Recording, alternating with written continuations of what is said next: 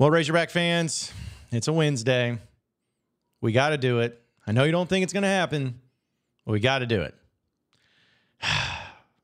What if Arkansas beats Alabama on Saturday?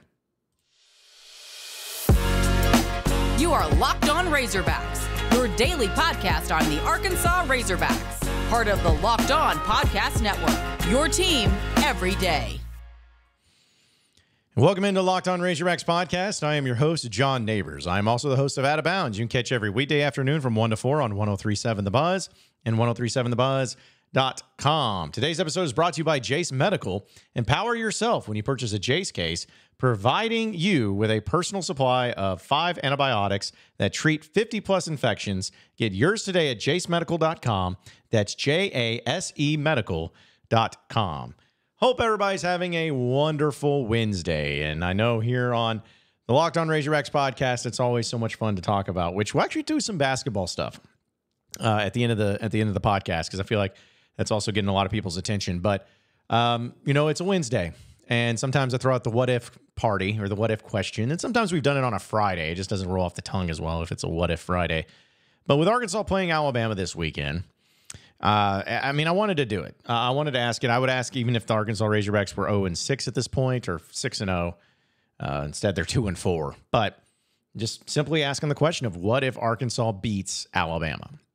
Now, for those of you who may be new to this podcast, or maybe you're new to your Razorback fandom, or maybe you don't really know the history of Razorback football as well as some others, whatever the reasons may be. Here's the reality of Arkansas and Alabama. Arkansas has not beaten Alabama and football since 2006, since the George W. Bush administration. I was a senior in high school the last time that Arkansas beat Alabama. There are students at the University of Arkansas that weren't even alive the last time Arkansas beat Alabama in 2006. That's a reality. That's a real thing. And here we are, once again, Arkansas taking on the Alabama Crimson Tide in Tuscaloosa at 11 a.m. Nick Saban's still there. They may not be the dominant team that they've always been, but they're still Alabama. They're still really good. And honestly, I don't think Arkansas is going to win this game. I'm not going to pick them to win this game. I don't think anybody is going to pick them to win this game, considering how Arkansas's played and also how Alabama is. But that's what makes this podcast so much fun at times, right? Is to talk about the what-if game. What if Arkansas beats Alabama? So to take you back on a little history, Nick Saban took over as the head coach in 2007 at Alabama. And Arkansas lost that game to the Crimson Tide in Tuscaloosa by, I believe it was a 3-point game. And since then, Arkansas has never beaten Nick Saban since he's been at Alabama. In fact, there's only been 2 occasions, I guess now, or 3 occasions now, where Arkansas has lost by only 1 possession. It was in 2010 when they lost 24-20. It was in 2014 when they lost 14-13. And it was also in 2021 when Arkansas went on the road, and I believe the final score was 42-35 in that one. I guess I have the Winsipedia page up here. Yeah, it was 42-35. But in the other cases, Arkansas lost last year where they were actually in the game a little bit in the fourth quarter, but they got blown out. They lost 49-26 last year. 2020, 52-3. 2019, 48-7. 2018, 65-31. 2017, 41-9. 2016, 49-30. 2015, 27-14. 2013, 52-0. 2012, 52-0. 2011, 38-14. 2009, 35-7. 2008, 49-14. Those are the other games that Arkansas has gone up against Alabama, and needless to say, it's never even been close for all intents and purposes. The games have never been close. Alabama has been dominant many times. Not only have they won every game, but they've just been downright dominant. And so it just kind of gives you an idea to where, I don't know how you feel as a Razorback fan, but how I feel every time I go into this Alabama game, I immediately just get the vibe of, you know what? Just a loss. And it's not even one I get mad about. It's not even one that I care about. Like, I look at it as it's an L before the season starts. I don't care how good I'm feeling about Arkansas. I don't care how confident I'm feeling about Arkansas. I'm always looking at that game and saying, it's a loss. It's not out of hatred. It's not out of defeatism even. I don't even look at it that way because y'all know me. Like I sometimes, I thought this team would go 8-4, 9-3 this year. Like I am the optimist, but it's just a matter of until Arkansas actually wins this game against Alabama, I'm never going to believe or pick them to win this game because it's just another level of competition whenever you go up against the Crimson Tide. But just for funsies, as down and as dadgum near impossible as it may be for Arkansas to actually win this game, I want to look at it and see the impact that it would have. Because, again, we do this for all the games. But without question, to me, the biggest impact of all the games this season that Arkansas could win, and if they did win, would have the biggest impact would be this game. It would be the Alabama game. And the reason being is not just because you've lost to him for so long, but it's in the way you've lost to him as we went through the different games and just how you've been blown out in a lot of these matchups. That's what would be a big impact and actually go a long way. It's just how long it's been. So what if Arkansas did the unthinkable? What if they went into Tuscaloosa and found a way to win against Alabama? Well, first off, Sam Pittman saves his job, regardless of what happens the rest of the way. Arkansas could go 3-9 this season, but if their win and lone SEC win was against Alabama, Sam Pittman keeps his job. And I actually don't even have a problem with it. Like, think about that. Now, again, you probably disagree, but like, think about that. I believe that it's that impactful to where regardless of what happens after the game, if Arkansas wins the game, not only does Sam Pittman keep his job regardless, but a lot of these players that would be on the team, and, you know, in the case of KJ Jefferson at quarterback, would be revered and remember in Razorback lore for years to come. Because it'd be hard-pressed to find a game or a series in college football against conference foes, against division foes, which I know divisions go away to next year, but you'd be hard-pressed to find a longer losing streak against them than what Arkansas has. Like, Tennessee had that even longer against Bama, but they ended that last year. Mississippi State, they haven't won since 2007, but granted, still won in 2007. There's no team that has gone longer without beating Bama than Arkansas. So immediately it goes down in history. Becomes one of the upset of the ages. And I would even make the argument that when it comes to regular season games, it would be the biggest upset and the biggest game, biggest win in the regular season that you have had probably since beating 2007 LSU down in Baton Rouge. Because of just the aura of Alabama and the presence of Nick Saban and what he is and who he is and how he's done it all and everything. Like, it is another level of incredible, like, feats if they were able to do that.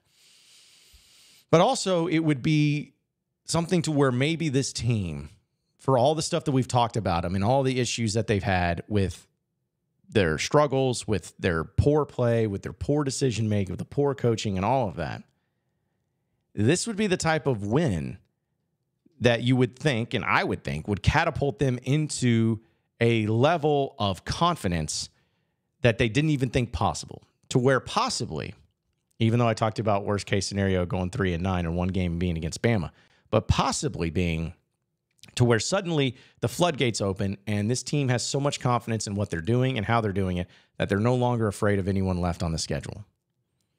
They go out and they take care of business against Mississippi State. They go to Florida and win. They beat Auburn. They beat Missouri. Like, they beat everybody in their path because suddenly the confidence that they have in what they're doing is there.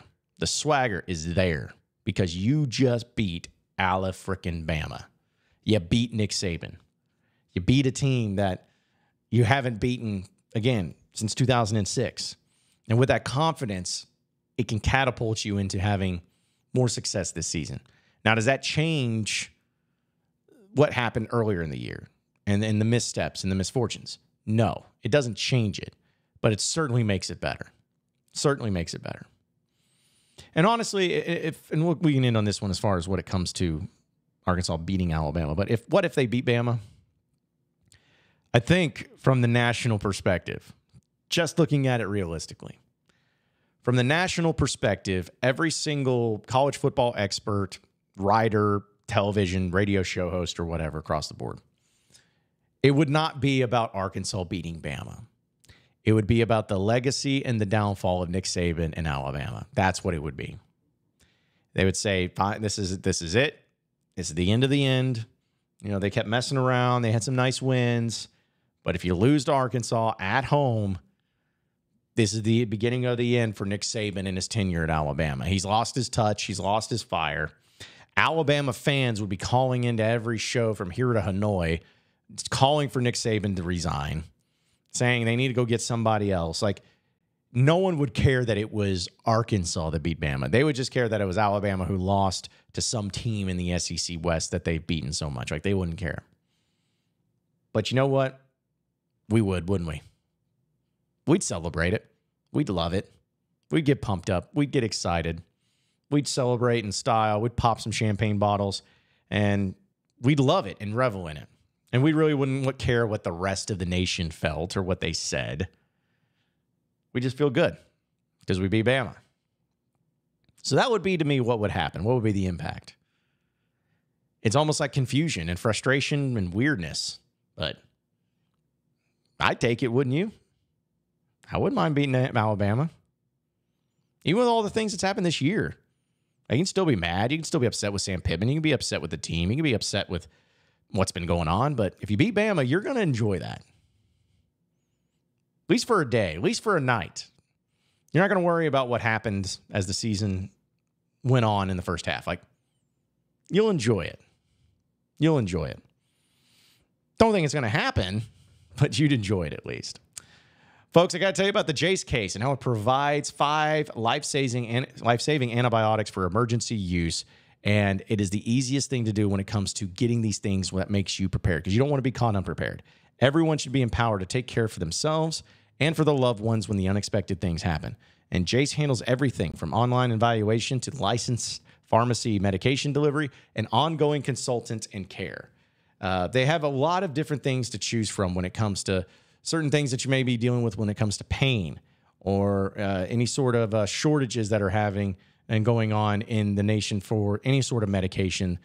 They can help you out in finding those medications that they provide and getting it to you in a very quick thing. We always know with the reliance on supply chain issues, like there's times where you need these life-saving medications, but you can't have them because of these facts. And that's what Jase Case is able to provide you with a peace of mind, just in case of an emergency. No one wants anything like that to happen, but in case it does, you want to be ready, and Jase Case is going to make sure you are ready. So get $20 off of these life-saving antibiotics today from Jase Medical by using promo code LOCKEDON at checkout at jasemedical.com. That's JASE medical.com. Again, $20 off the life-saving antibiotics that you need today at Jase Medical by promo code LOCKEDON at checkout at jasemedical.com. You are Locked On Razorbacks, your daily podcast on the Arkansas Razorbacks, part of the Locked On Podcast Network, your team every day. All right, so moving on into the next segment of the Locked On Razorbacks podcast. I just realized, too, when I was listening and watching Sam Pittman's press conference and, what he talked about on Monday and recapping that a little bit, one of the things that he said that really triggered me a little bit is essentially saying we're close. And I laugh. Really, the reason I'm laughing about this is because Andrew Ellis on hogsports.com titled his article kind of the same thing that I titled my little headline, if you will, for today's show segment about how close are the Razorbacks, because that's what I heard, and I think he was kind of the same like mine. So great minds think alike. But either way, Sam Pittman was talked about, things that he's just trying to do to keep things afloat and keep things going, which I get and I respect. But now that Arkansas's lost 4 games and the way that they've lost them, and sometimes that they have been some close games because they're all been one possession except for one game. It's frustrating, and no one wants to hear that. Like I don't want to hear it. I don't care about if you lost by one possession or not. Like, I don't care. But in Sam Pittman, he did say this quote. He says, "It's a whole new feeling since I've been here." In other words, we've always started 3-0. Well, not the first year, but the last 2 years we were in the top 25. I think BYU game really lingers over, and they're 4-1, and they have a good football team, and I'm not taking anything away from them. But I think that that game really is the one.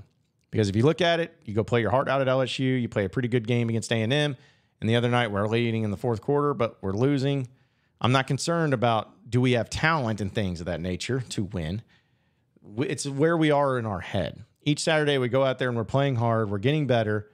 We've just got to be consistent. We're close. I just know to the outside world, it doesn't look like we got a very good football team. I think we do. We've just got to go find a way to win in the end. So people can take this in different ways. And this was something that I hated from Brett Bielema. Like, there was a lot of things I didn't like about Brett Bielema. But especially towards the end of his tenure at Arkansas, he was a much more savvy person with press conferences and media than what Sam Pittman is, and that's fine. But I remember the things that always got brought up with Brett Bielema is that, I know they went through that stretch where they were getting, like, they were just housed by Auburn in 2016 by 52-3, and people were mad. And it was like, hey, he's 11-4 in his last 15 games. Great. Those 11 wins are against teams that don't even have winning records. And it goes into the season before. Like, that doesn't do anything for me. And it's kind of the same thing. And Brett Bielema kept saying, we're close. We're close. We're close. Well, you went 4-8, my man. You went 1-7 in conference play. You're not close. Close only counts in horseshoes and hand grenades. And it's the same thing here with Sam Pittman when he's like, we're close. Now, here's where I make a differentiation between Pittman saying it and Bielema saying it. And you guys can say it's cop-out, but I'm being real about it.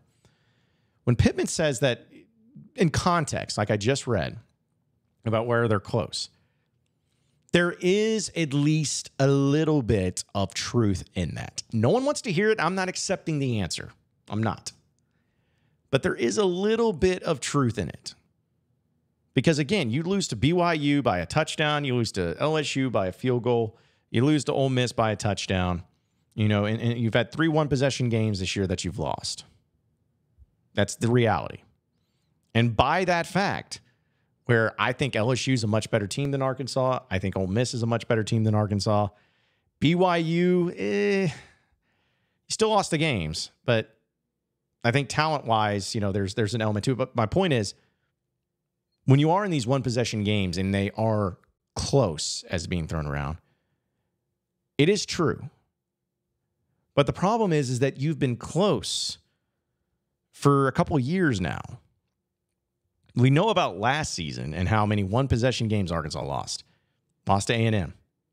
Lost to Liberty. Lost to LSU. Lost to Missouri.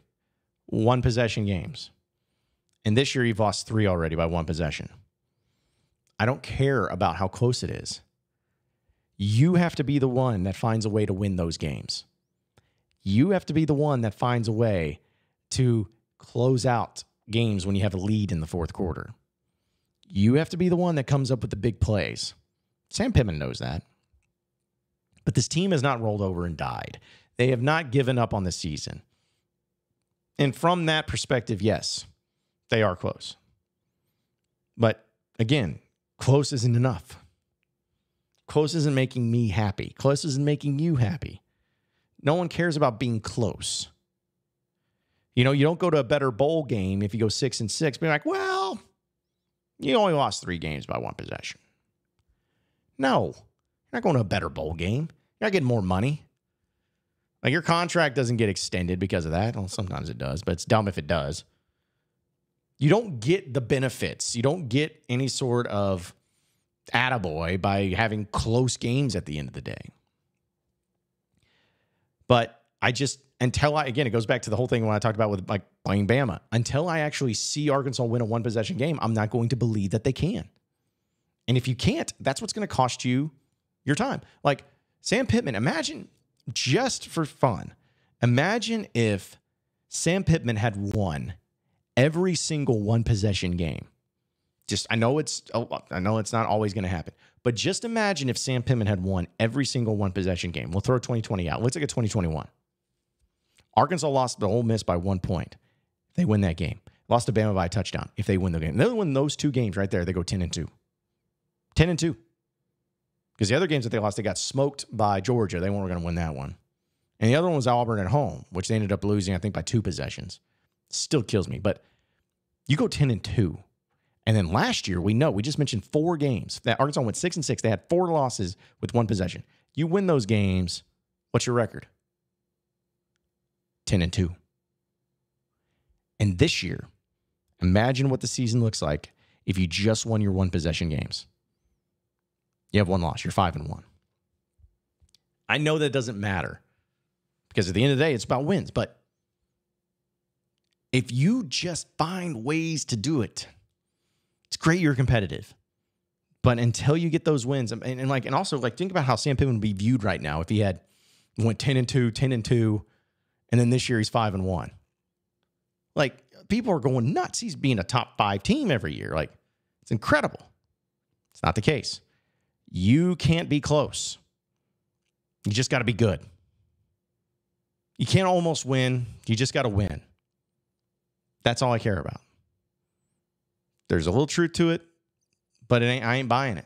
Until I see it happen, I ain't buying it.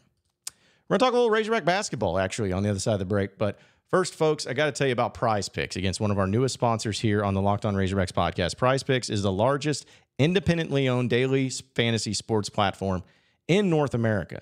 They are the easiest and most exciting way to play daily fantasy sports. It's just you against the numbers instead of battling thousands of other players, including pros and sharks and all of that.